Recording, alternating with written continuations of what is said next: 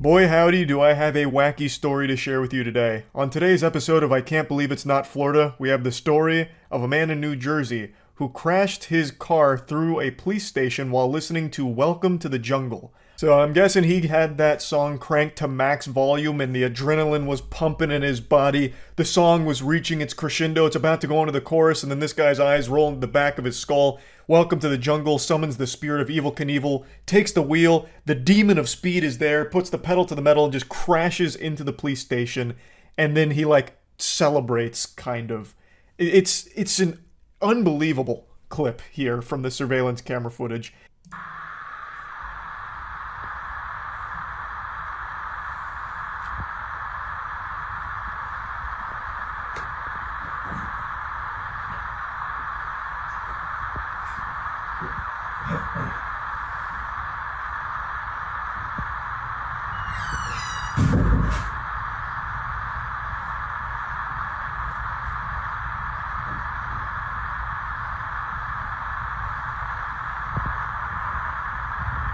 He gets out of the car like a gymnast who just landed an impressive trick. He strikes a pose like he was expecting some kind of huge celebration, a massive round of applause, as if it was a concert or something and he was performing. It's almost impressive just how much gusto he gets out of the car with.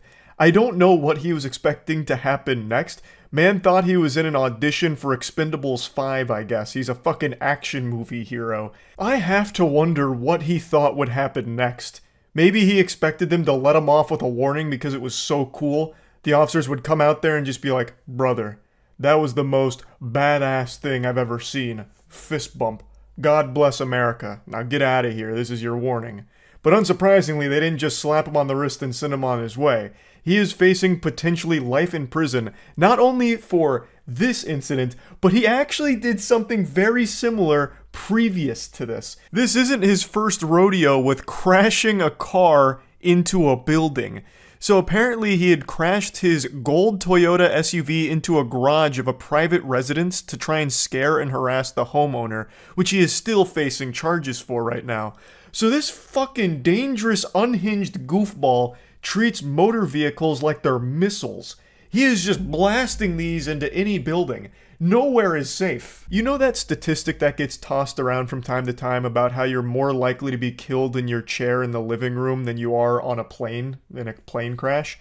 I'm starting to believe that now, because with this kind of person out there in the wild, you never know when a car is going to be just crashing through your walls like the Kool-Aid Man, like a fucking torpedo, and just hitting you in the living room out of nowhere.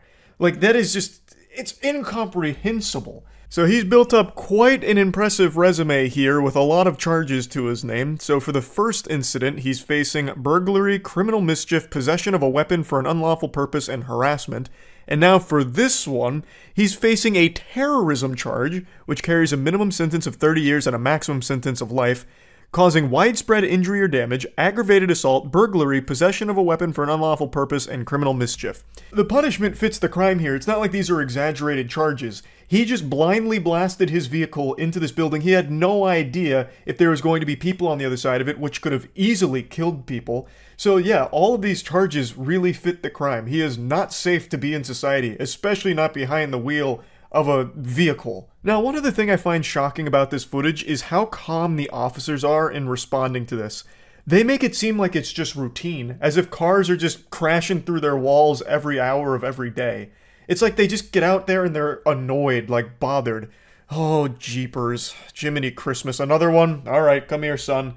I can't believe you've done this. Oh, bother. Alright, book him. Now we're gonna have to clean up another wall. I just don't know how it's possible to be that calm in that situation. They just look exhausted. They look tired and annoyed. Whereas, that would be the most shocking jump scare imaginable. Jump scares don't scare me in horror movies or horror games or anything like that, but this would probably actually have me shit myself. 100% I would stain my britches. That is the most unexpected thing to happen. And it's not like that's immediately what you would expect the sound to be. Like, they were in the room over, so they would have just mainly heard it as opposed to see it right away. That must have sounded like a bomb going off. My first thought would be that we had just been hit by a drone strike or something. I wouldn't immediately think like a car came through here or something. Like that I would be in a panic. I would be inconsolable. I'd be shaking. Meanwhile, these two officers here walk out like they'd just been rudely interrupted from their nap. It's just wild to me. Also, something I didn't mention. I mentioned that he had previously crashed into another building, a private residence. Well, what I didn't mention is that first crash had happened only minutes prior to this one. So this guy was just on a rampage. He must have been looping Welcome to the Jungle here, and it was bringing the worst out of him. Now, they haven't disclosed what the motive could have possibly been for crashing into the police station, but here's where I come into the equation, because I'm about to crack this case wide open. This is what I think happened. This is my theory. I got the corkboard up with a bunch of red lines drawn to a bunch of different scenarios. So let's piece together what we know for sure. His first crash into the private residence was due to a disagreement with the owner, and it was meant to scare and harass them. I think right after he committed to that, he knew shit was not going to go well for him, so he wanted to go out with a bang. So then he drove a few minutes away to the police station and turned himself in the only way he knew how. With Welcome to the Jungle sending him off like a WWE walkout song and a giant fucking explosion here of crashing through the building. I think his motive was truly he had just ruined his life prior by crashing through the private residence, and he just decided to go all in into the lunacy and then crash through the police station. That's what I think happened here, because there's no other potential explanation that I can think of, not even in the realm of science fiction. Like, I can't think of, you know, maybe a possession or something, or like some kind of alien event or anything to try and explain away what could possibly have led to this. I really think it was him knowing that he had already committed a serious crime, and he just, I don't know, decided to go even harder for it and just call it quits by driving through the police station. Or another very likely explanation is he has severe mental illness and completely fucking snapped. That's also very possibly the case here. Who knows? I am excited to see when they finally reveal the motive, because he doesn't seem like a man who's going to be, you know, tight-lipped. It doesn't seem like he's going to be hard to get the truth out of.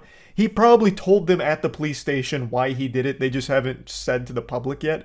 He literally got out and celebrated like he just scored a fucking touchdown in an NFL game, right? This isn't a guy who's going to be super hard to get to the bottom of with his reasoning. He's probably an open book who will just tell them why he did it. But yeah, anyway, I just had to share this story and clip with all of you because, my goodness gracious, that is like something you would see as a fake headline in the background of a movie or a game or something. Just something that people would make up because it sounds ridiculous, but it actually happened. So yeah, that's really about it. See ya.